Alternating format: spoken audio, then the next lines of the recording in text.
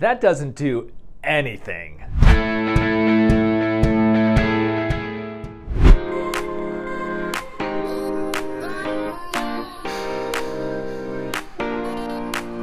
Why does this guy's 8-pack not look natural? Well, because it's not. Oh my God! Because a guy of his size should not have an 8-pack. Now this is called abdominal etching or high definition liposculpture, where you liposuction along the tendinous inscriptions of the rectus muscles, and by liposuctioning that you can make it look like the fat is actually muscle. Now it only looks natural if it's done very subtly and if it's done on somebody who's already quite lean. This gentleman unfortunately is not very lean, and so it does not make sense to do this type of an operation on him because obviously it doesn't look real. Now this is also the operation that people are accusing Drake of having done. And really the main telltale sign of this operation is when somebody has a very defined 6-pack or an 8-pack and the rest of their body though isn't all that defined at all. How long has it been like that? Half hour now? Yeah. Not married yet, are you? Okay, Oh, you're right there. She's gonna start an IV and we're gonna give you some little bit of muscle relaxant stuff. Okay. And then we're gonna try and put it back. This is called an open lock, where a person who maybe has some dysfunction of their temporomandibular joint or their TMJ, it can actually be locked open. And this can occur by many different reasons. One of them is actually where the condyle, the portion of the bone itself, has gone out of place. Now this occurs more often when people are having TMJ problems, if they're noticing a lot of clicking when they open and close their mouth. And one way to prevent this, honestly, is just not to yawn really, really big. Now typically the treatment for something like this can be very simple. You can have the person try to move their jaw from side to side, and sometimes that will kind of unlock that open lock position. Other times you have to try to relax those muscles and set the jaw back into place.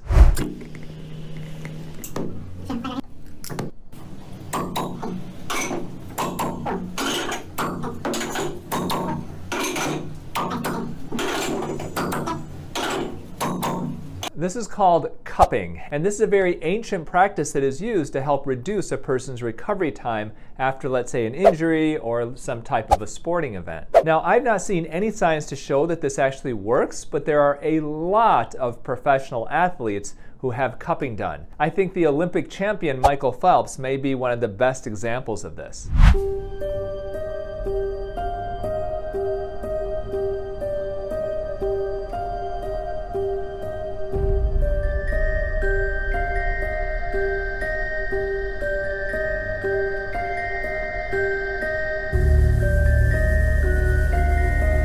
This is a skin of a very older woman, and as you can see, this is a skin of a woman whose life is well lived. Now, studies show that in the first 5 years after menopause, women lose 30% of the thickness of their collagen in the skin. After that, they lose about 2% of the thickness every year. And this is one big reason why you may see some women who are in their 70s and 80s and 90s, and their skin can be absolutely tissue paper thin. So thin that sometimes even just a scratch can cause it to tear. So what can you do to help prevent this from happening? Well, the first thing you can do is that depending on when you start, you could consider hormone replacement therapy. There are some studies that do appear to show that by taking estrogen fairly soon after perimenopausal symptoms or menopause occurs, that can help to reduce the loss of collagen that occurs with aging. You can also increase the amount of healthy protein that you eat. Collagen is a protein, so by ingesting good amounts of healthy protein, you can help then provide building blocks for the body to create that collagen for your skin. And the third thing you can do is to take a hydrolyzed collagen supplement. Collagen supplements do work to help thicken the collagen of the skin. And that is one reason why our Youn Beauty Supplemental Collagen is by far our top selling product at younbeauty.com, because collagen works and it can help virtually all adults. I've got a link for our Youn Beauty Supplemental Collagen in the caption below and attached to this video. If you use the coupon code 20OFF, you can get $20 off your first order over $99.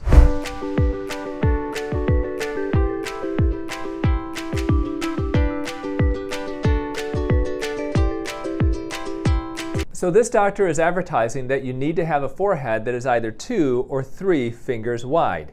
Is that actually necessary? Well, the average forehead height is 6 centimeters. A little bit more for men, a little bit less for women.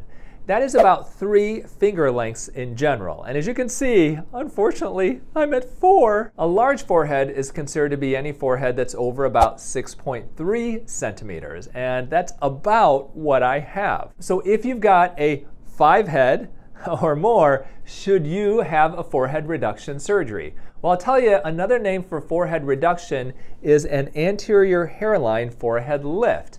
And this does create a permanent scar right in front of the hairline, as you can see in that video. I have never seen a scar in that location that has been invisible. And if you have a tendency for your hair to recede a bit, then that scar may literally become visible if the hairline recedes farther. So if you truly don't like where your hairline is, the first thing that I would consider would be actual hair transplants to recreate that forehead. Because even if you get some type of, let's say, recession of the hair, it's not going to be nearly as concerning as if the hair recedes and now you got a big scar that everybody can see.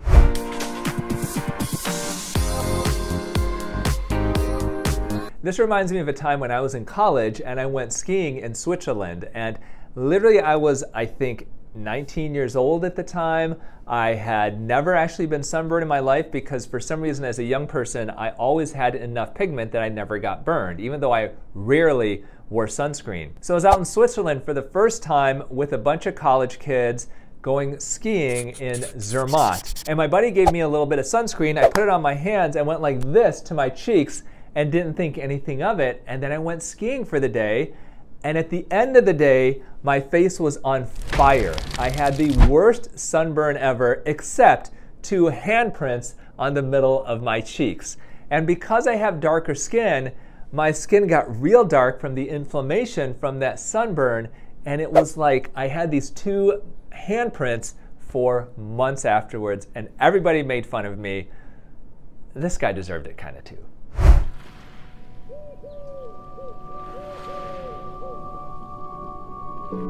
Did that video get you just a little bit nervous? Well, thalassophobia is a fear of deep bodies of water. And videos like that, if they do get you a little bit nervous, maybe you have thalassophobia. Now, I would argue that almost everybody has some thalassophobia. And all you have to do is go on a cruise and late at night when it's pitch black outside, look out at the sea around you and you can get definite thalassophobia. It's really scary when you look out there and it's just ocean or sea as far as you can see, and it's just pitch black and you don't know what dangers lurk under that water. It is actually kind of frightening. Urine is the #1 anti-aging resource as far as I'm concerned by far. Urea is the only clinically proven skin moisturizer in the world. Urea is urine. So your skin looks amazing. So are you rubbing the urine on your face? Every day. It absorbs right away. Any objection would be, is your face going to smell? You can smell my face. I only put it on an hour ago. You'd smell it if it's there. You can wash it off after 10 minutes, but you don't need to because it's already absorbed.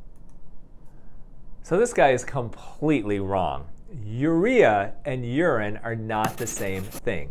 The urea that you see in skincare is a great moisturizer of the skin, but it is made in a lab as actual urea. Urine contains urea, but it has a lot of other things in it as well. Urine is also not always sterile, and you can get infections from it, so this is not the same thing. Please do not put urine on your face and think that this is the same thing as urea, because no matter what Jonathan Otto says, it just isn't, my friends. Now, I think the only thing worse than putting urine on your face is to like drink it or something like that. Oh, there you go. All right. Wow. Now this, in a nice wine cup. I'm actually psyching myself up right now. I don't think I've actually really done someone else's. I'm like pumped. Here we go. Yo. Fine. Good job, Lana. That is incredible. That was not incredible. That was disgusting. Do not drink somebody else's urine. There are definite diseases that you can get from it, like sexually transmitted type diseases, so stay away from other people's urine, and please don't bother putting it on your face or drinking your own urine either. It is just not good for you. There's so many great drinks out there. Like, why would you drink urine? Because it's sterile and I like the taste. Okay, Playing around my stomach. And look, I done had 2 kids, right? I feel like if I wanted to get a tummy tuck, I would want them to pull the skin sideways. Do you see how it's like smooth if you pull it sideways? Because when they do it, they be like doing it up and down, and then you can still see all those little white lines. Well, it's a good thought. So it is true that when we do a tummy tuck, we pull the skin downward. And one big reason why is to hide the scar from that operation nice and low so that you can hide it, let's say, under your underwear or a bathing suit or a pair of shorts. The other reason why we do it that way is oftentimes the skin that is most stretched out, that has the most stretch marks, is the skin that's below the belly button, around the belly button or below it. And then we can remove most of those stretch marks with the operation. Now, there is such a thing as a reverse tummy tuck, where we actually pull the skin upward and we create a scar in the crease underneath the breast going all the way across the sternum or the chest. It is very rarely done. I have honestly never done it in my 20 years of practice, and it doesn't make a lot of sense to me because now you're taking the skin in general that has gotten real stretched out, which is the lower tummy skin, and you're pulling that up and you're cutting out the skin from the upper abdomen that usually is smoother and hasn't been as stretched out. So that doesn't make a lot of sense to me. Now, she's saying, hey, why not pull it out from the sides? Well, pulling it out from the sides means now you're going to have a scar going all the way up and down the sides of your basically waist and hips. And that doesn't make a lot of sense either. So I would go with the traditional tummy tuck. I'm not a fan of the reverse tummy tuck, and her kind of side tuck thing unfortunately just won't work. سلام خدمت دوستای خودم عزیزای دلم این پیج اصلی منه آناهیتا ناچو خوشحال میشم فالو کنید دوستتون دارم. So the question is not what has she done, but what hasn't she had done? And what's going on with that forehead and the eyebrows? All right, after that video, I think I need to have something that just kind of clears the palette a little bit. Let's take a peek at one of my TikTok videos and see what you think. My dad and my grandpa both have perma-frowns, and I'm afraid I'm gonna get it too. Look at this. So this is how I'm gonna turn my perma-frown upside down. I have very active depressor anguli oris muscles, and these pull the corners of the mouth down. So my nurse is injecting Botox into them to paralyze them. A few units on each side weakens that muscle for 3 to 4 months. Now this is me right before the injection. Those injections were a week ago. Now watch me try to make that face. It works! So this video was made several weeks ago, and it's still working. The interesting thing is when you inject Botox into the DAO, the depressor anguli oris muscles in the lower face, unlike, let's say, if you do the forehead or what we call the glabella or the frown lines, where these areas may feel just a little bit stiff because they're not moving, I don't really feel it down here. It's just that I cannot make a frown, but it doesn't feel restrictive in any way. I just can't do it. So watch this.